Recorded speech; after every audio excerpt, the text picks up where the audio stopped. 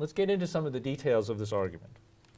First thing is that Pinker is going to insist that there's no cultural progress in language sophistication. And this is part of what his argument that language is not something that gets passed down culturally as a kind of inheritance, you know, in the same way that, like, you can imagine, like, recipes could be passed down from generation to generation, and you wouldn't be able to come up with that recipe just through your own kind of innate instincts about, you know, how to make some particular food. It has to be passed down culturally, and he's saying language is not this way, right? And so language is not something that gets passed down culturally, and therefore there's no cultural progress in the development of language, right?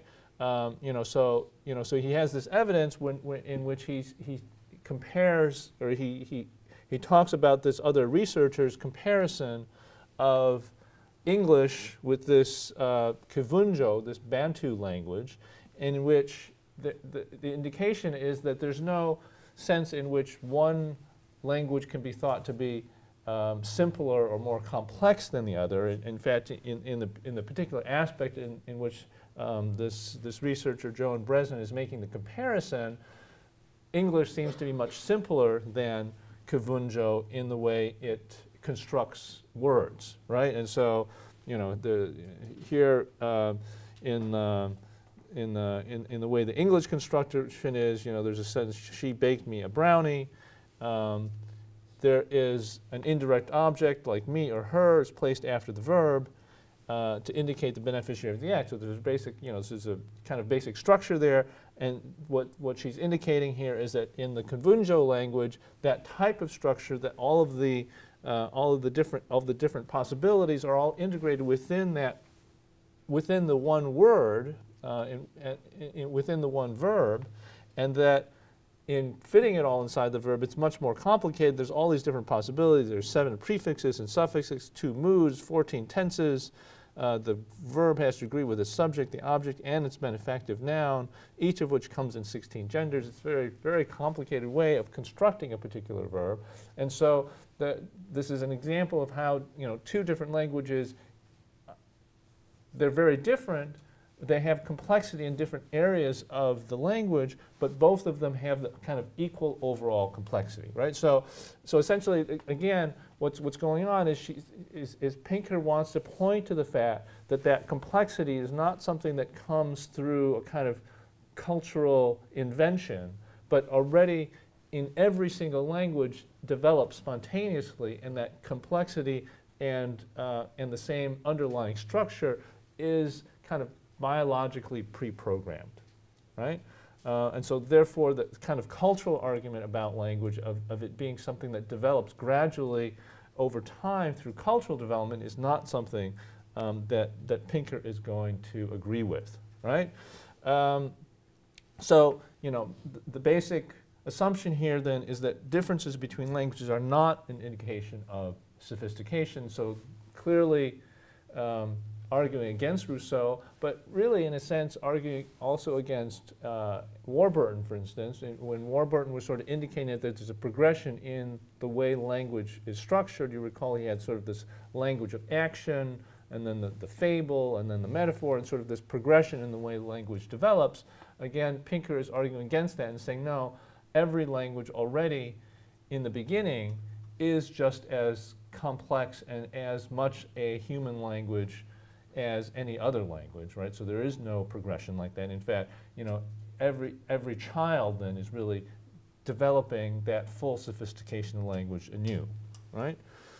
The other piece of this argument is an indication that universal grammar, and this is the counterclaim, this is the argument, the claim that Pinker is arguing against, is that universal grammar is not the result of a specific instinct, but rather the result of the needs of human experience and the limitations on human information processing, that there's a sort of general way in which language has to develop given sort of the particular ways in which the human mind works in any case, right? And then it's not a specific instinct, but really just a kind of part of the way language would have to develop because of the way the mind works in general, right? So this is the other argument that he wants to refute, right? He wants to say that the language instinct is very specific to humans, and it's part of a particular language module. It's not just about the way the brain functions in general, right? So, and that's kind of linked to that other argument about culture, because in a sense, you know, if it's about general human mind processing, then maybe there's a kind of link between that and the cultural argument. But I'll go over that in a second. So, so there's kind of, overall then, there's kind of three ways of understanding the origin of human language that Pinker is laying out for us, and then sort of picking out the one that he's going to stick with, right? So, you know, number two, that's his explanation for the origin of language as an innate module, right? So language is this separate mechanism in the brain that always functions in the same way in humans, comparable to like the eye or the ear. It's a specific, yeah, it's a very specific mechanism that has a specific way of functioning. It's always going to function in that same way because it's biologically pre-programmed. And then the functioning of language is independent then of the functioning of human reason in general, right? So you recall Hader had this argument that the functioning of reason and the functioning of language were really two aspects of the same thing. And Pinker is going to argue against that idea, that the functioning of reason and the functioning of language are somehow two aspects of the same. He wants to differentiate those two things. So, yeah, so that number two, that's Pinker's argument. And then so he's arguing against both option number one and option number three, right? So he's arguing against language as a cultural invention, right? Arguing against the idea that it has to be taught from parents to children, but he's really indicating that the children really, in a sense, know language from the time they're born, in a sense, right? And he's arguing against the idea that language is passed from generation to generation like a recipe or like a religion that has to be kind of learned in its specifics, otherwise you really have no idea what it would be or could be, right? And then the other idea that he's arguing against then is that language is part of the structure of thought.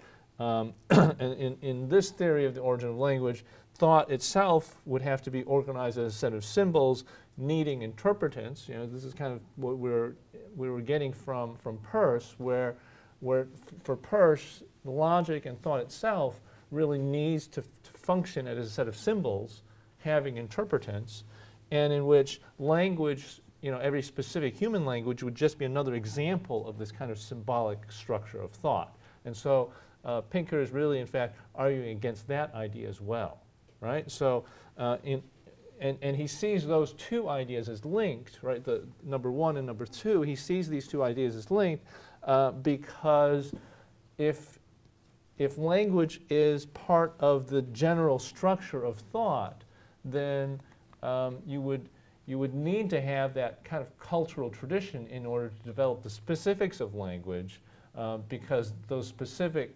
structures of language wouldn't be given in the general structure of thought, right? So his argument is that, you know, if language is part of the structure of thought, then you would need to have this sort of cultural tradition part in order to develop a language. You couldn't get it through the general structures of thought, right? And so the way he's arguing is that because he can identify a universal grammar, that universal grammar has to be something that's in the brain, that's specific, that's separate from thought, and that also then is able to explain the way that language is able to pop up in children in the same way in every culture, in every case, right?